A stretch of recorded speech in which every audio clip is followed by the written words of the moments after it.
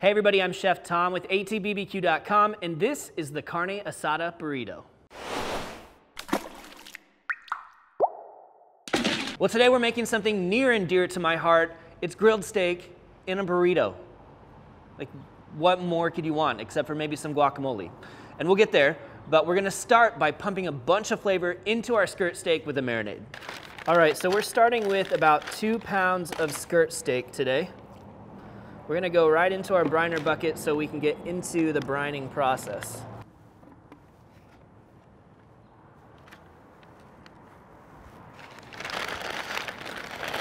Now for our brine bath today, we're using the Fajita Bath Trace chilies from Sweetwater Spice. Man, great chili flavors in this. Obviously, as the name implies, 3 different chilies, ancho, chipotle, and cayenne. It's an apple juice base. Now, do we have to brine our meat?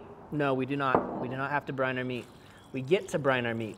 And we get to use this really great product because we have it. And if you don't, then use apple juice and chilies or whatever else you have on hand, something with some acid, add some salt. You work from the brining and from the marinating perspective. So on that concentrate, we're going 1-to-1 from the concentrate and water. And we just want to make sure we can get our skirts totally submerged here. We're gonna lock those in place with the plate on the briner bucket. If you got an hour's great. So while our skirt steak's soaking up all of that flavor from the marinade, we're gonna make a guacamole. So this is gonna be a really simple guacamole, just 4 ingredients, starting with the avocados. So these we're gonna have first. Get the pit out of there, scoop the flesh out into the bowl. So I'm just gonna kind of dice these here in the skin before we take them out. So we'll just scoop the flesh out here. You always want to make sure you have a nice ripe avocado for this. These are a bit cold because they've been in the fridge, but they are ripe, so they should mash down just fine.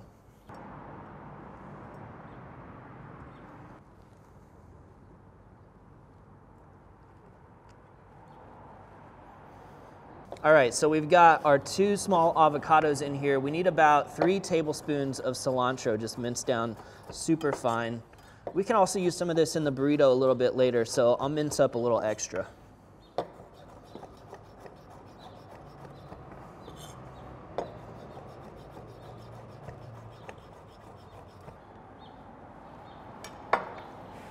right, so the next thing we're gonna add is a little bit of salsa. I like to add about the same amount of salsa as I have cilantro, so we'll call it 3 tablespoons of each. Some people aren't a fan of salsa in their guacamole, but I love it, so don't at me. Now we also need just a bit of acidity, so we're gonna do about a tablespoon of fresh squeezed lime juice. And the only other thing we really need is some salt.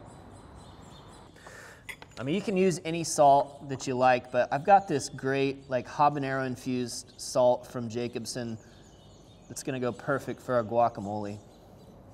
Just a pinch. And then we start to mash. So this part's totally up to you. How fine do you like it? How coarse do you like it? I have a little tool I've made at home, which is like a bent up fork, and I just smash the heck out of it. We might leave this one just a little bit more chunky to add some extra texture.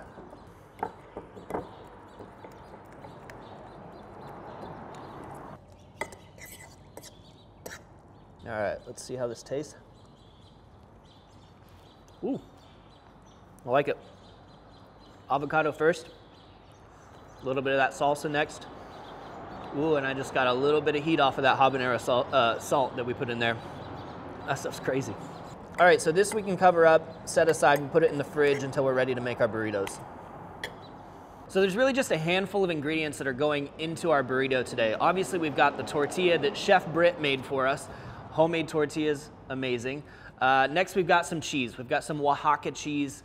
We're also going to have that guacamole that we just made. There's the steak.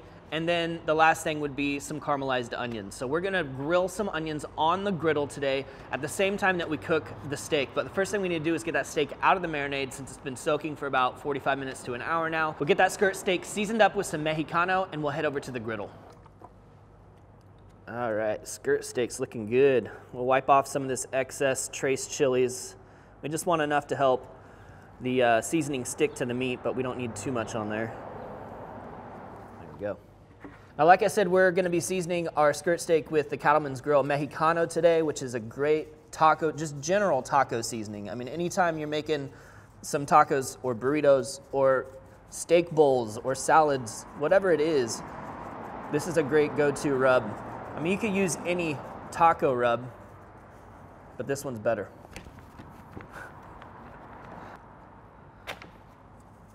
Not gonna go too heavy on the seasoning. We've got some good flavor going from that marinade, so we'll just dust the outside here. All right, so we're also gonna slice up this onion to take over to the griddle. I'm just gonna take the top and bottom off, get rid of the skin, and we'll slice this nice and thin.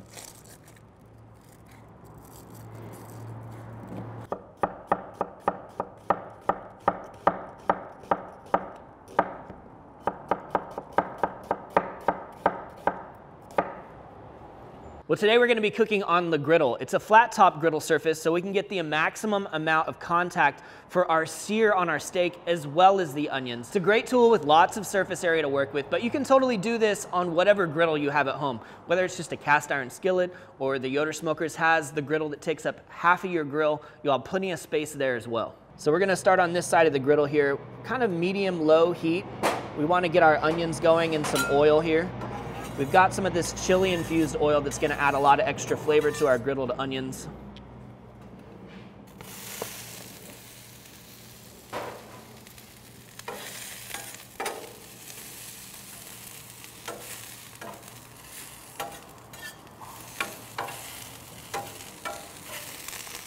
But add just a little bit of salt as well to help break these down.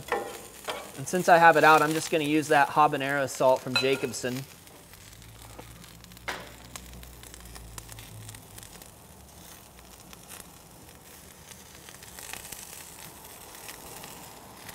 So same time now, with a little bit higher heat on the left side of the griddle, we're gonna put down our skirt steak.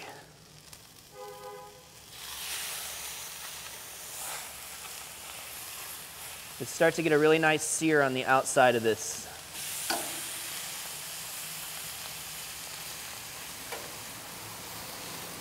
All right, I'm starting to see some color on the onions, but they're not really softening up yet, which tells me I need to turn my heat down.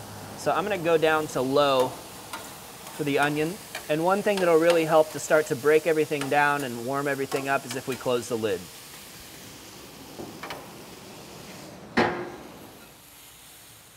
Getting a nice sear on our skirt steak here. Let's flip that over and get some color on the opposite side.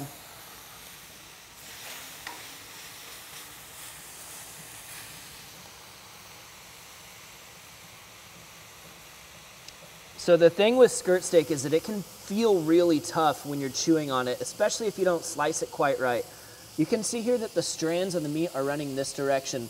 So we're gonna chop this super fine in a 90-degree angle to that. And we wanna only take this to about medium rare. So like 125, we're gonna pull this. And that's gonna give us a great texture. As far as taking a piece of meat that's typically tough and making it really soft. So we're getting some good color on our onions here, but we need them to soften up just a little bit more. And one trick you can use is to add a little bit of liquid to start to steam these instead of just straight up griddling them. You could use water, you could use whatever you have. We got a little bit of beer here, so that's what we're gonna add. And just that steam coming off of the beer is gonna help soften those onions up. All right, everything's looking pretty good. We're gonna get a final reading on our skirt steak here. We are coming up, yep, right there, 126, almost 127, that's perfect. I'm gonna go ahead and scoop our onions off as well. I'm catching a little bit of that beer scent on there. That'd be a nice flavor, but like I said, water, chicken stock, anything you've got just to add a little extra moisture.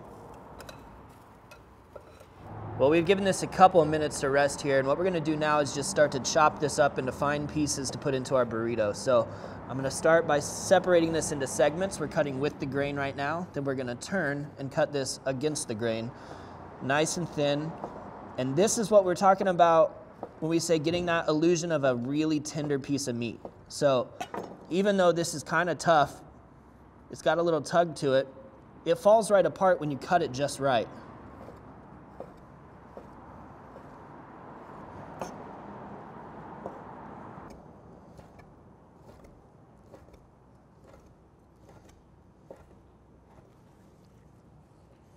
So we'll toss that back through its juices. We don't want to waste any of that juice that's come out of the meat, and then throw it back into the bowl. So now it's time to just bring it all together. We've got our steak sliced up, we've got our onions done, our guacamole is done. I've got a little bit of Oaxaca cheese, which if we're gonna overgeneralize things, I would say this is like a Mexican mozzarella. It melts really nice, it's got great flavor, it's a little bit firm. It's gonna be perfect for the burritos that we're doing today. And then we've got Brits tortillas. Look at those babies. They're freaking huge. You can get tortillas like this from the Mexican market, or you can get them from Brit. And she can show you how to make them at home. All right, so we're back to the griddle now. Everything is on low at this point. We need to warm up our tortillas because it's like 35 degrees outside. So we're just gonna place this right here on the surface, and while we're at it, we'll add some of that Oaxaca cheese to start to melt into the tortilla. I'm just gonna close up the lid here. You know what we could do is add just a little bit of steam with some beer. That'll help the cheese melt a little bit. I mean, that was just about 30 seconds, and once again, this is pliable. That's what we're going for. This cheese will continue to melt as we add our ingredients, so let's just go ahead and start to build these burritos. And throw some carne asada right in the center. Get some of those caramelized onions. Some of our guacamole.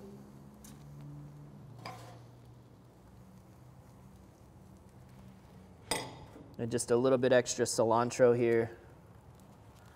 And the last thing that we have to have is a squeeze of lime juice to brighten everything up.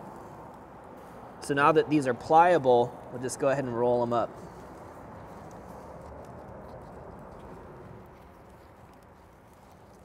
Perfect. We've got a crispy exterior on there. Our cheese is melting. Woo, those are hot. Let's pull them off. Boom, it goes quick. All right, let's just take one in half here so we can see what we got inside. Look at that. Warm, steaky goodness. All right, here goes.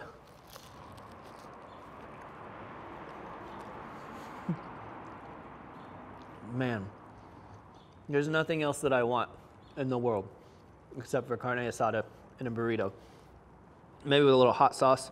Some greenade on there.